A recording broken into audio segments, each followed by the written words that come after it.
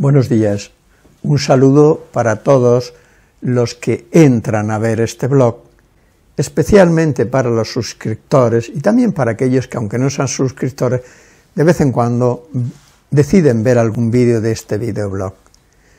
Bueno, mire, el otro día, este vídeo que lo voy a hacer, lo estoy haciendo por la sesión que hice el otro día con una paciente. Es una mujer de unos 60 y tantos años. Esta mujer, uno de los síntomas más claros que presenta es algo así como una especie de cansancio profundo que le llega al alma, de agotamiento enorme, de una sensación como de que no ha vivido la vida que hubiera querido, que tenía que haber hecho otras cosas, etc.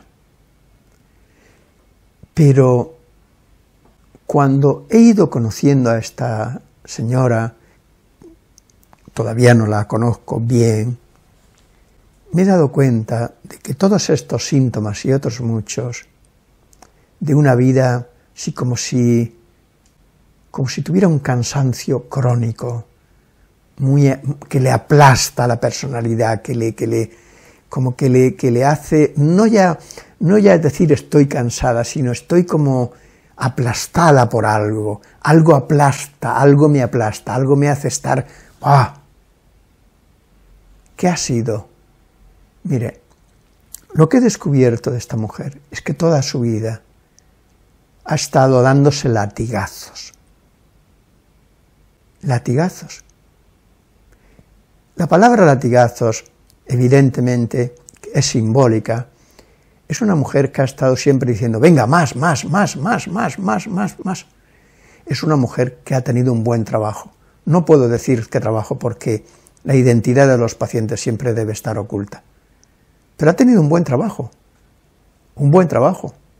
No crean ustedes y un trabajo que a ella le gustaba, pero su exigencia ha sido de tal índole que no ha podido parar en ningún momento, en el trabajo ni fuera del trabajo.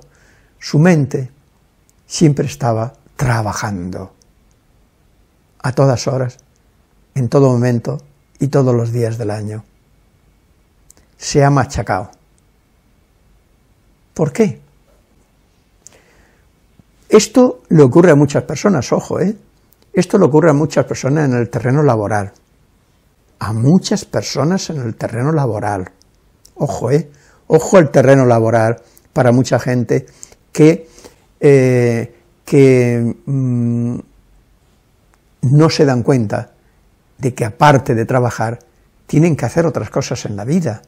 Tienen que descansar, tienen que poder dar un paseo, tienen que poder disfrutar de un paisaje, tienen que poder tomarse una copa en un bar, sí, tranquilizarse, tienen que poder salir con sus hijos y jugar un rato por ahí en un parque tranquilamente, tienen que poder hablar con su mujer tranquilamente, tienen que disfrutar a lo mejor con algún hobby, algo de deporte, algo de ejercicio, algo de...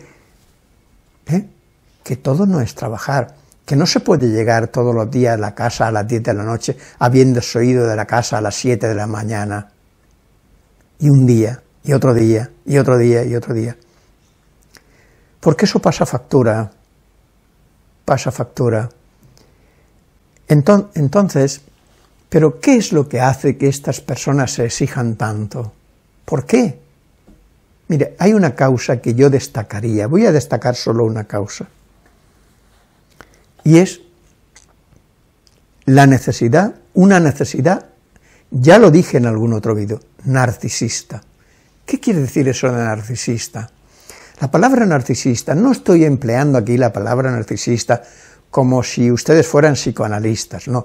Si la empleara en ese sentido, hablaría, por ejemplo, del artículo de Freud, de la etapa esta del 14 y el 15, de 1914, sobre el narcisismo, que él tiene ahí un artículo muy importante sobre el narcisismo. No voy a hablarle en ese sentido, que sería algo más para especialistas.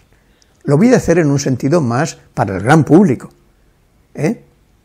porque yo aunque utilizo muchas veces conceptos que yo he trabajado dentro del psicoanálisis, sin embargo intento ofrecérselos a ustedes de una forma pues que lo entienda todo el mundo. Bueno, esta mujer necesitaba verse a sí misma bien, y solo encontró el camino de decir, qué fuerte soy, qué poderosa soy, qué bien lo hago todo, qué bien...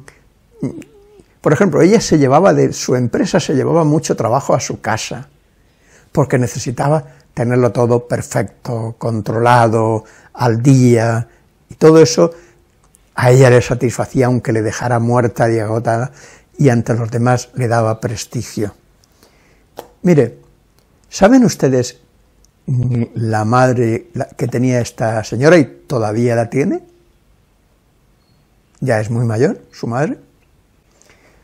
Pues era una mujer como muy tirada para adelante, como que ella podía con todo, como que ella, ¿cómo diría yo? Como la imagen es como una mujer todoterreno, una mujer muy varonil, que podía hacer todo lo que pudiera hacer cualquier hombre y que estaba...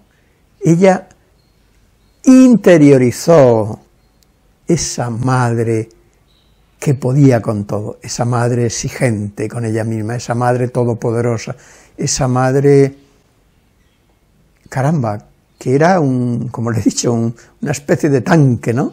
Y es una especie de tanque todavía, aunque ya es muy mayor. Y ella interiorizó eso dentro de ella, se identificó con ella y se dedicó a todo eso. Pero detrás de todo eso, ella me ha contado cosas de la relación con esa madre que dan ganas de llorar, de estar llorando todo el día, sobre todo algunas.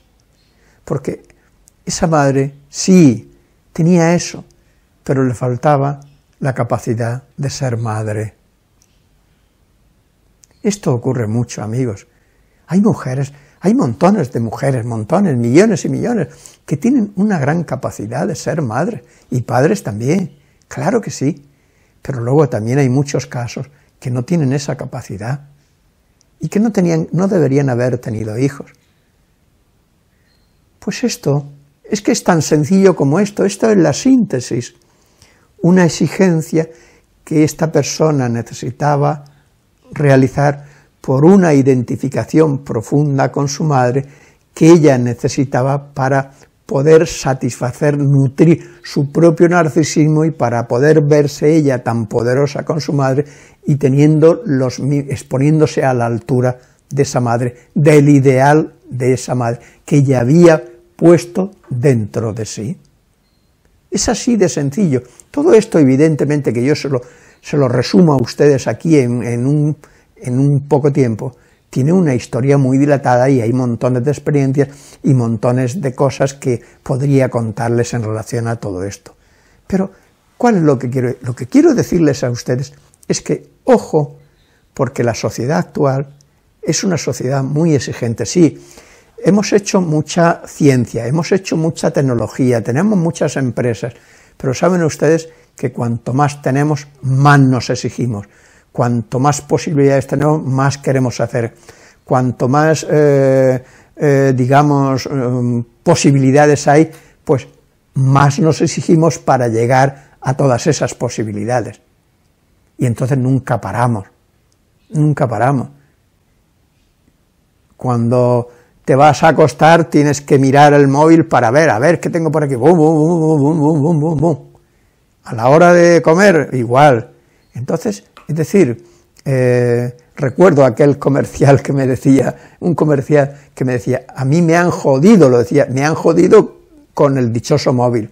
Dice, porque yo antes iba con mi coche, iba por toda España y veía a los clientes y los veía y sí, era un buen comercial y tal, pero ¿sabe usted que desde que existen los móviles me controlan? Ahora resulta que mi jefe me dice, oye, Pedro, ¿dónde estás? estoy en Cuenca. Ah, en Cuenca. Ah, pues mira, aparte de lo que te dije, tienes que ver a este y a este y a este, que se me olvidó decírtelo. ¿Y ahora dónde estás? Estoy en Soria. Ah, en Soria.